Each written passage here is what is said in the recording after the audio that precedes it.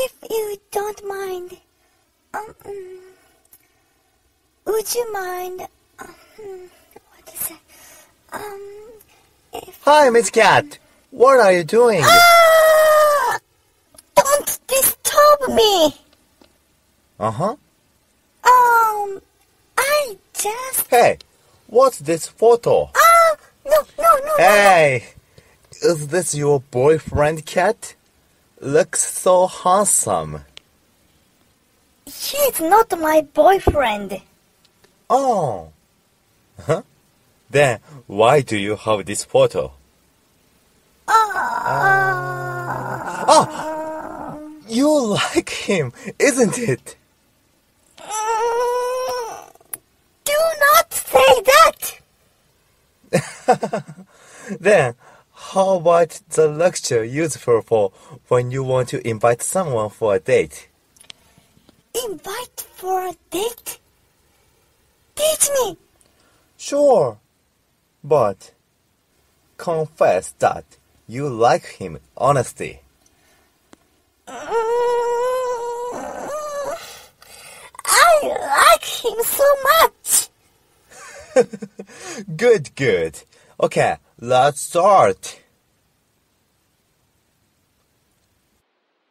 Today's Japanese lecture is how to say, would you mind having a tea break with me in Japanese? Yeah. Hey guys, don't you want to use this word in Japanese? When you want to invite someone for a date, you can use this word. Yes. And of course, you can use this expression when you just want to have a tea break with someone. Anyway, this is useful expression. Okay, let's run it. Casual way of, would you mind having a tea break with me in Japanese? お茶しない? Politely way of, would you mind having a tea break with me in Japanese? 私とお茶しませんか? Point of today's lecture. 私 means I, and if you are a boy, you can use 僕 as a same meaning too, and 私と means with me. お茶 means tea, and しない This question sentence means why don't you do?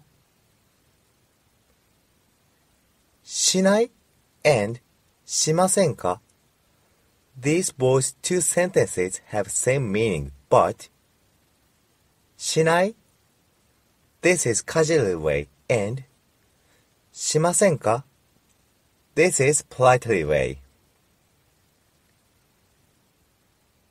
Japanese example conversation. The situation is a boy is trying to invite a girl for a date. ねえ。何？今暇？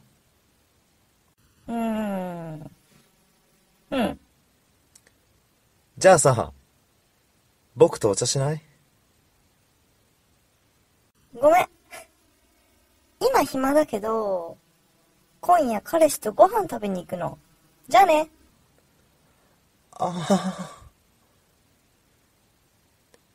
In English meaning.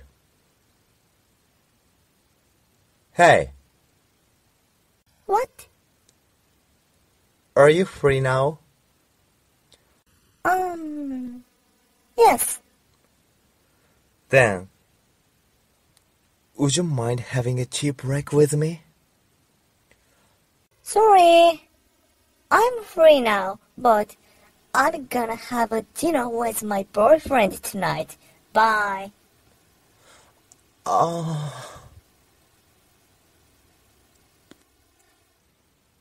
Thank you for your watching.